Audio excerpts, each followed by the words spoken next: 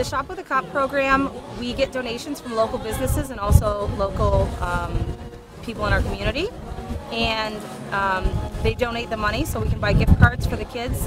The school ends up picking the children for us. They know who's in need more than others, and we invite them here, and they come and shop with an officer, and they pick out gifts for themselves and their families. I know he's got a good list. Be the first one. Be the first one to snatch it up. There we go. What we got? What we got? Whoa. Whoa.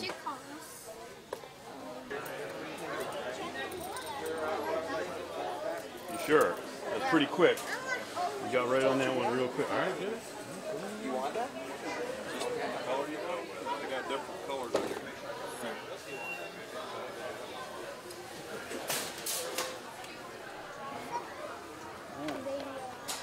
You see anything you like down here?